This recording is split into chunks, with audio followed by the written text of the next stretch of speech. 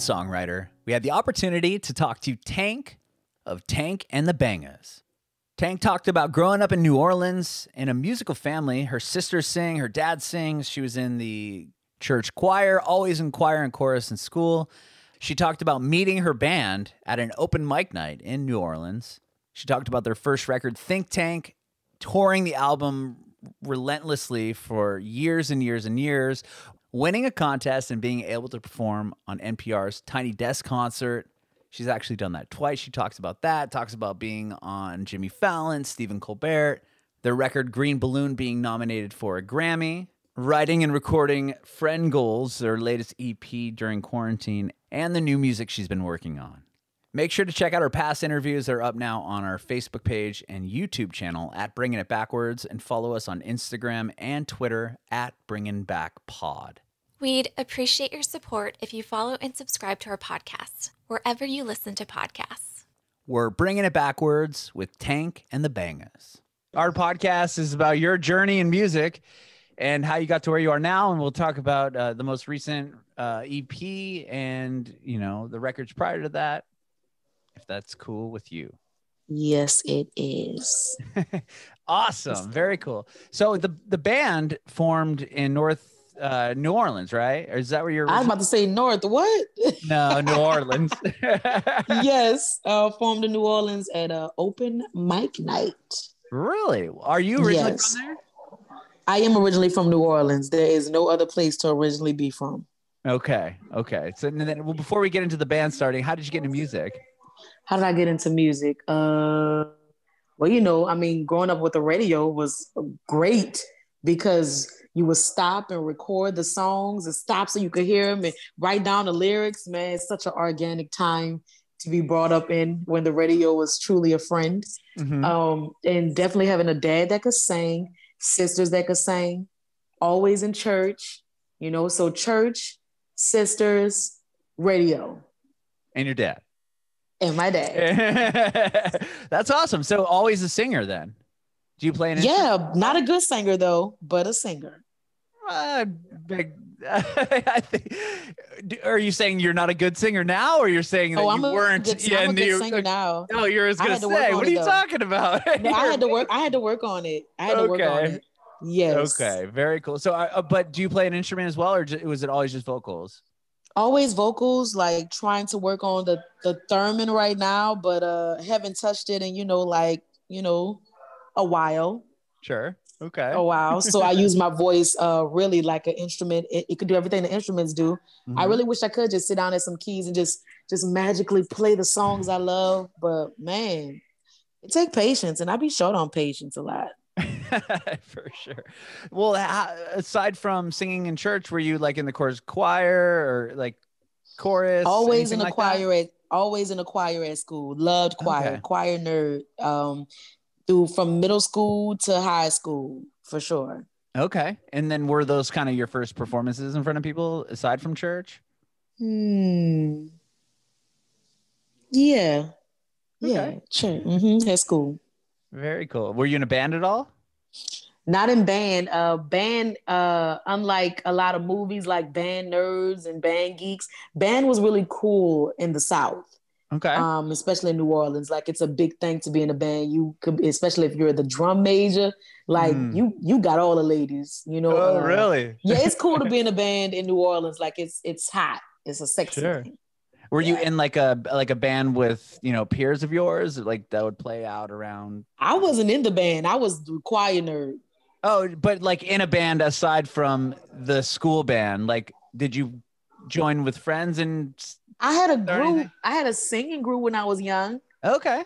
Yeah, and I don't think we ever called ourselves anything particular, but I remember the what do they call it? The choreography of some of the songs. That's cool. Very cool. And then So how did you meet the rest of the band? You said it was at an open mic night. Were you just singing a cappella? They had one of the original members of the band. They used to always want me to come to this open mic night. Mm-hmm. And I kept saying, I'm going to come. But I never came because I was so focused on the open mic that I was at, which was focusing on poetry. Then I went to a different one and they focused on music. And one by one, I just met the Bangas at different times, and it was magic, when we were up there. That's what made us want to tour and see if if it was contagious, if everybody was digging what we was digging. Sure, sure. So once you guys started the band, what year was that? What year was that? What year did we start the band? Was it 2000 and 2010? Oh, okay. 11. And then, so right away, you said you wanted to tour. So was that something that you guys got together right away? Or, obviously you had to write the songs and play out locally. Before I met the band, I had an album. So I already had a couple of songs. And we were just like working out these 3-4 songs that I had wrote constantly and rearranging them for years because they was all I had. So it would get pretty fun though, because when we got tired of a song, they would rearrange it so cool. And everybody would always say, you never go to 2 Tank and The Bangas shows and they're the same. They just aren't. That was always really cool, refreshing. Yeah, that is cool. That is really cool. And then tell me about putting out the first record, Think Tank. Think Tank was so rushed towards the end. It was crazy because our manager, because we kept, we kept procrastinating and moving our feet really slowly on like finishing out stuff. And then one day she was like, yeah, the album is due December 10th. That's the album release party. We was like, huh? Ain't no album. So we had to, we was up to like 3 o'clock in the morning trying to bam it out. And it's so crazy because, certain musicians, of course, in our group is like, man, it's not right. It's not right. But the public, they still love it to this day. Mm-hmm. So that's cool. It don't have to be perfect, Yeah. It's funny that you say you procrastinated because it's not like it's a short record. I mean, you have 15 songs on the album. It wasn't like, okay, we got 9. Let's hurry up. It wasn't like let's like smash the peanut butter and jelly together and you done. But it was a process to finish it because we'll write a lot of things, but like the finishing touches, like I can't stand the mix and mastering part of everything. Oh, sure. Okay. It's so long. I hate it. With that record, were you guys able to tour after that? Like you said, you had an album out on yourself, but were you able to tour on Think Tank? Yes. We just combined Random Me and Think Tank together and we toured off of it for years. Tell me about that. What was the first tours like? Oh my God. Sleeping on people's floor.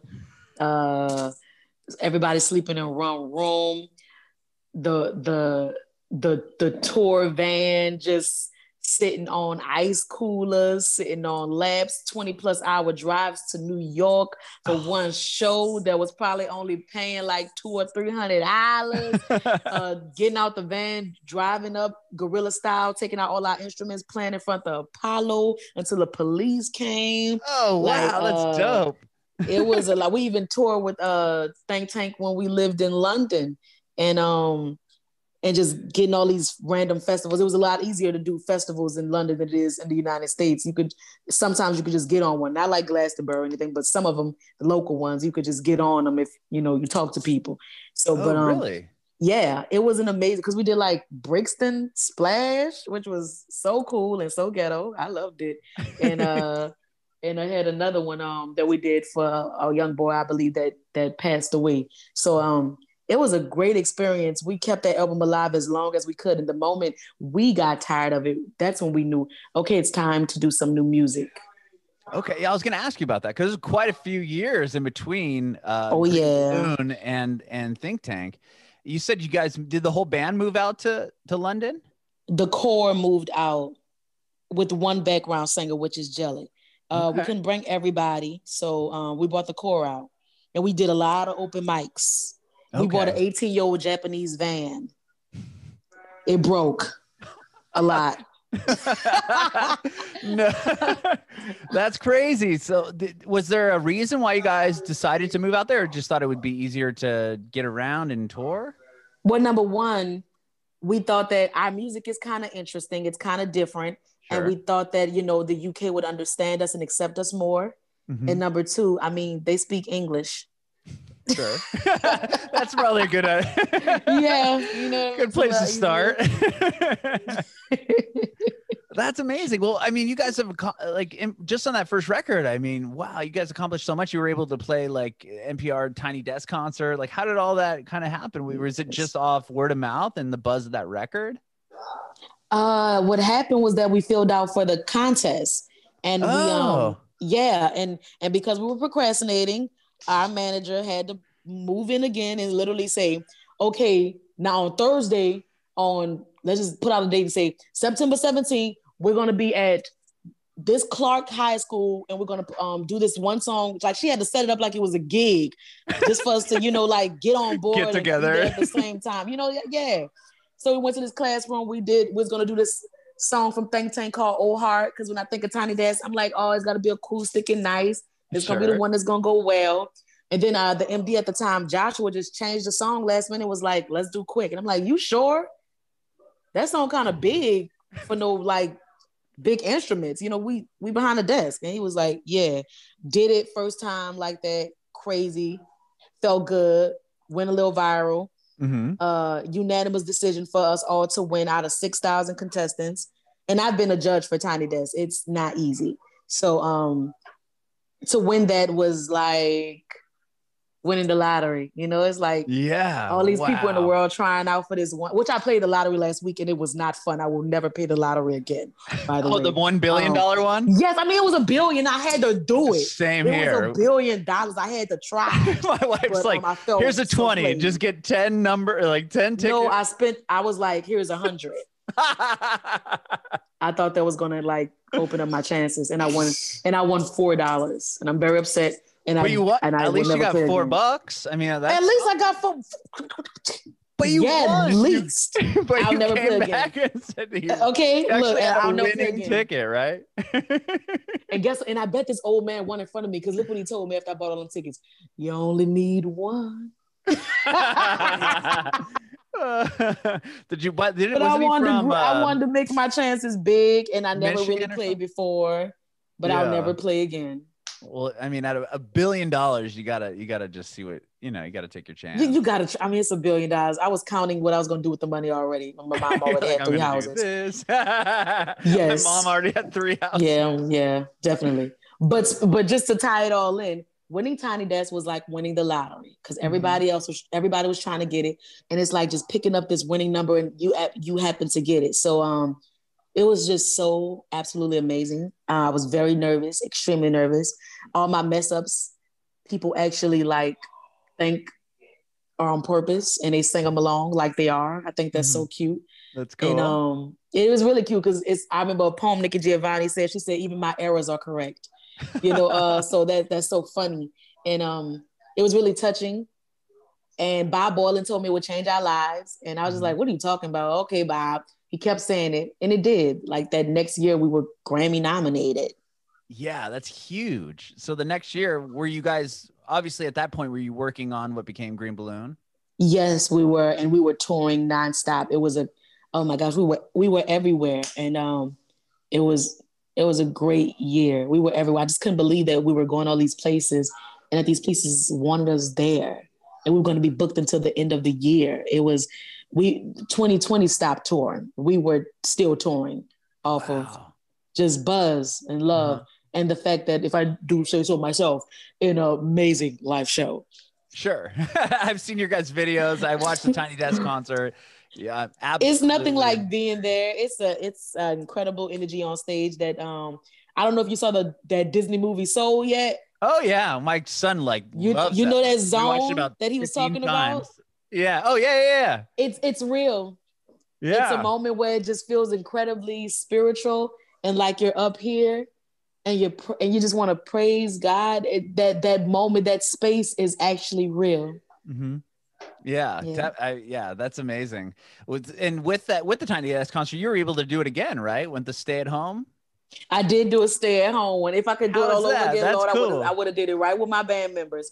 But Bob wanted me to do it alone, and it was very scary, even more scared, just as scary as Tiny Desk, because I was just learning how to use all the stuff on my iPad. So sure. I didn't know what I didn't know what the hell I was doing. And if I could do it all over again, I would have prepared myself just a little bit more.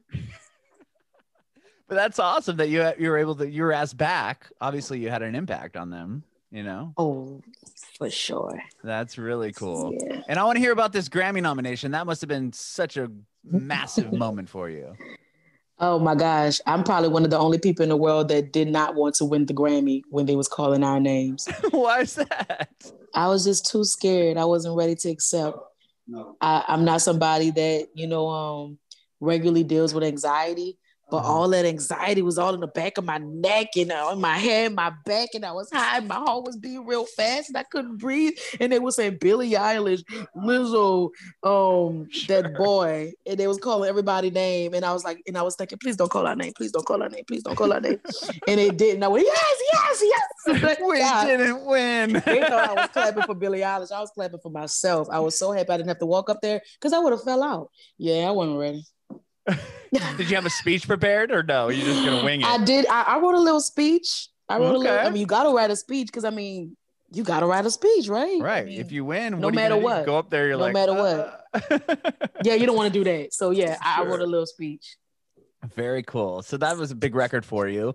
Well, speaking of the pandemic, you guys said you're touring all the way up until there, and you had released a record in the fall.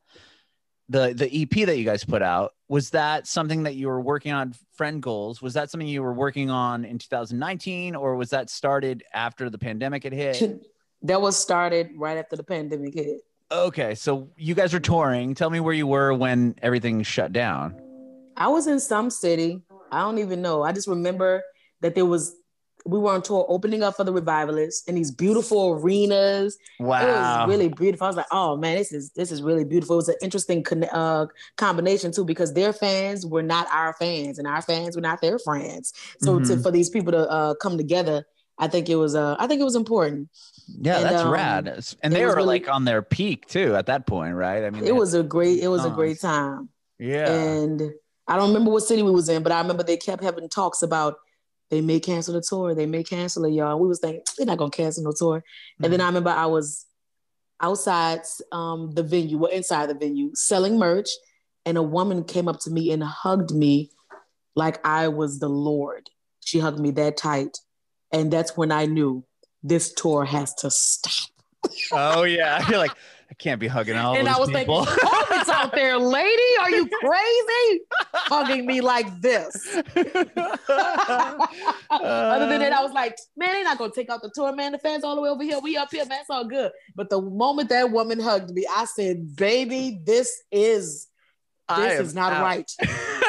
This is not right. Of course, I wasn't the determining factor to stopping tour, but that just happened to be the last city for everybody. And it was right. It was right to do. Sure. Did you notice? Because fans don't care about dying sometimes. I was gonna ask. Did you notice? Like, I've talked to other artists that have said, like, they kind of they would show up to a show towards the end there, and it would be a sold out show, and there would be half, 2/3 of the room filled because people were getting scared. Did you notice that at all, or was it still? No, the rooms were still full. Okay. The rooms were still full. Yeah. All right. And then, so once the pandemic hits, everyone's stuck inside. Are you at this point, when do you guys start writing Friend Goals? We start writing Friend Goals, I would probably say maybe a month into being at home. Oh, okay. Wow. Yeah. Was that weird doing? Like, did you have to do it over like Zoom calls and all that? Yeah, we had to mix over Zoom call. And since one of our members actually caught COVID, we had to start like writing songs with him through, just email and stuff. He quarantined pretty long, but we was able to do music videos and write songs and write other songs too, for like NPR and other stuff, and do a bunch of lives. So, some bands needed time to create, and we were one of them for sure. So you guys were able to have some, because you were constantly touring, right? I mean, at that point, right, you wouldn't have had time to sit down and write a record. It's possible, because we did it for Green Balloon. We were touring. We'll go home for a day or two, and then we're straight out to California. to go to write the album. So it's very possible. But as far as getting off stage and let's go in one of the band members' room and write a song, that's not really going to happen. Okay. Yeah. So you guys, because you toured hard, obviously on Think Tank, and I'm sure that was still the plan for Green Balloon. You got nominated for a Grammy. You're opening up for Revivalists. Was there? Yeah, we were touring. I'm sure we never you stopped. had a pretty booked schedule, right, in 2020? Yes, supposed to be in Europe and everything. We started going to Europe every summer. I started even getting tired of going to Europe. It wasn't until it was like taken away from me that I was like, huh? Right. Huh? You really appreciate things when somebody like forcibly take your toy away, because it's not that I didn't like Europe. It's just that I was missing major festivals in New Orleans. Mm-hmm. And I missed them. I missed Essence Festival, and sometimes you miss Mardi Gras and stuff like that. Mm-hmm. Well, was it also strange? I'm sure with the regimen of like record tour, and the amount of touring you guys do, putting out friend goals and not being able to play them for people as far as in a live setting. That must have been an interesting hurdle. It's interesting. I just know that once life returns, that we're going to be able to perform these songs, and I'm going to be just fine with that. When life returns, that's what I want. When life returns, that I'll be able to tour and perform them. Because yeah.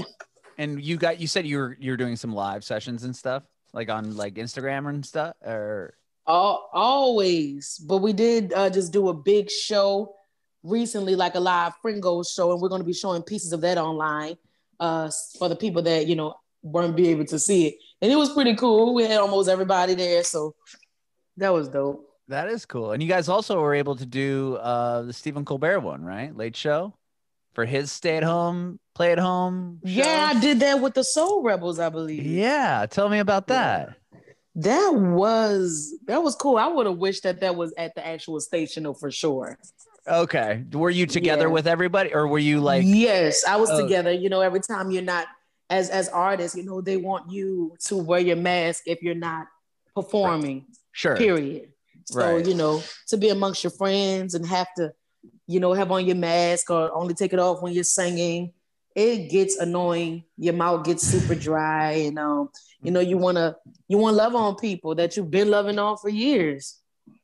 Right. And of course, if you're doing something like the Colbert Show, you want to be there.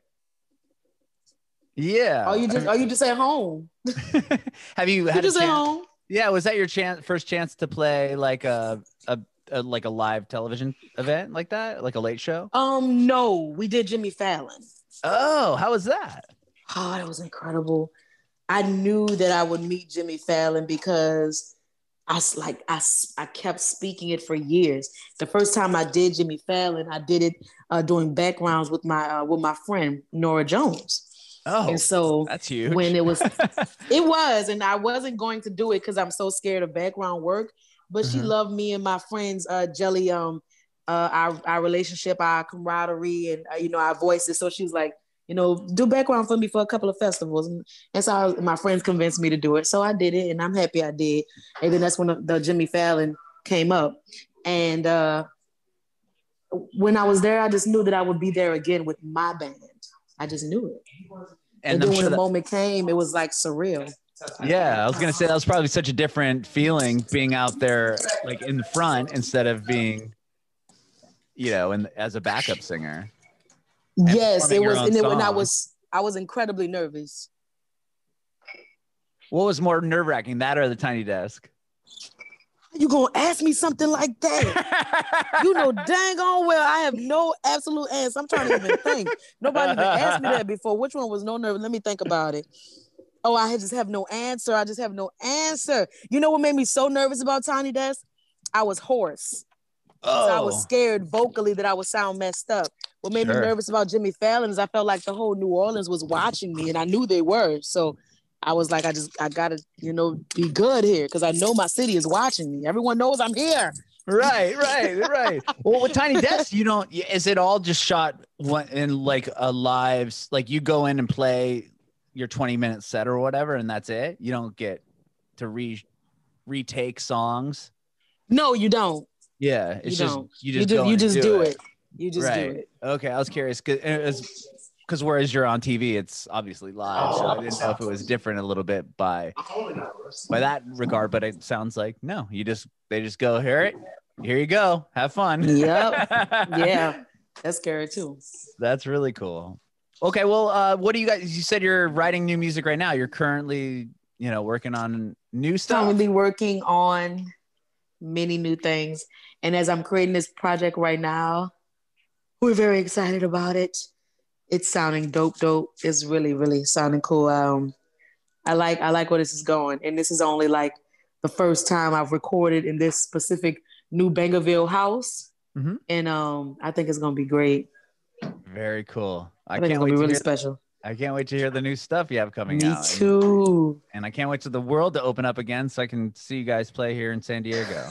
Me too. Jesus. Yeah, I know. Hopefully sooner off with than the later. mask. When Right. When it's right, though. When it's right. I love that. Thank you, Tank, so much for doing this. I appreciate you. And thank you too. I have one more question before I let you go. I want to know if you have any advice for aspiring artists. Whoa. It's that quote that I just love, be yourself. Everybody else is taken. I love that. I haven't heard that quote before. That is a good one. Such a good one. They really are taken, though. Everybody is taken, so you really got to be yourself.